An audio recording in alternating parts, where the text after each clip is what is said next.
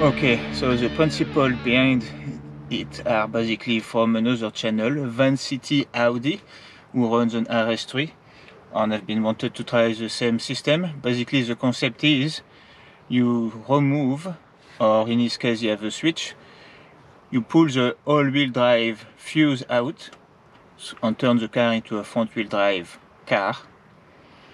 Then you set yourself into manual, you hold your electronic brake up, and basically you launch. Yeah. But you launch, after launching you obviously control the throttle, you don't want to go too far. So that's where the trick is going to be. So, you know. So we are going to, yeah, give that a go basically. But you know, we take no credit for it. It's literally, go check out Van City Audi. We watch him and we get some cool info from him. So alright, let's give it a go. So we put it on, start the car. You would want to put it in dynamic, which my car is already in dynamic. You can even put it in sport straight away. Go back to parking. Normally now you should be able to, hold on, remove all stabilization off. Now you should be able to take the fuse out. So you can see ECS off all the way. Okay, so Take the fuse out. Just in the back here behind the glove box, and it's this 15 amp one in the corner here. Yep. So we'll just pull that. Number 44 on the diagram. There you go, that's out. You can see stability country, EC fault, startup system fault, yield hold assist unavailable, all of that to be expected. Yep. Tire pressure fault, and all that good stuff. All that jazz. Yeah, so basically now it's going to be put in manual, all this little guy up, and yeah, right. See what it does when we launch Go it. for it. Where do you want this in the meantime? Should I just chuck it in my pocket or? Okay, yeah. Alright then. Yeah, Let's have a look.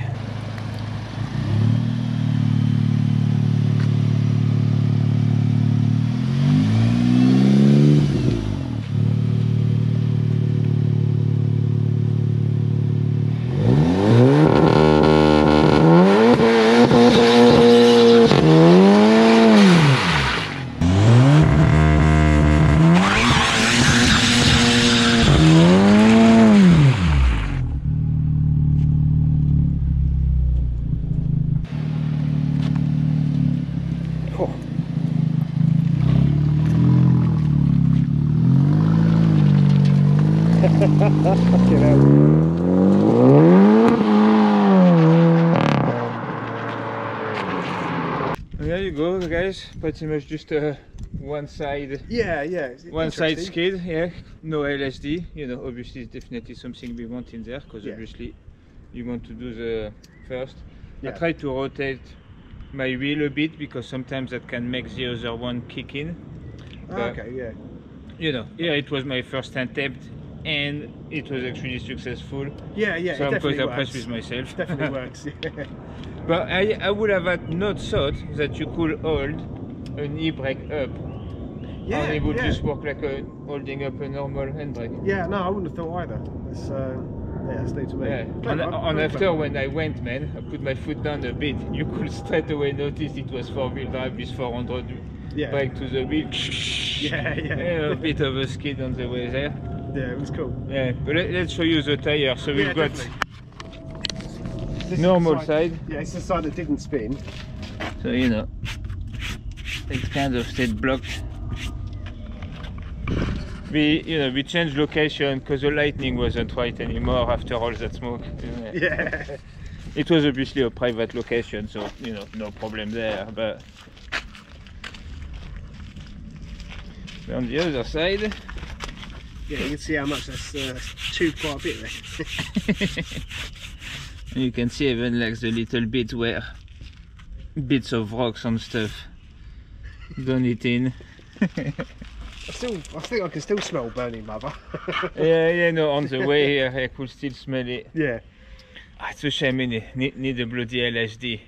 Yeah. And then need like a proper quiet spot. And what I need is to get some steelies to put my old tires on. Yes, yeah. And then we can go somewhere, switch my front for like some steelies with my old God, tire. yeah. And just rip it. Yeah, and just properly rip it. Yeah, that'd be awesome. Yeah. Be really cool. So you know, we should do that at some point. A couple of steely is kind of yeah. easy to pick up, and we've already got 4 tires. Yeah, yeah. So we just need 2, innit? Yeah.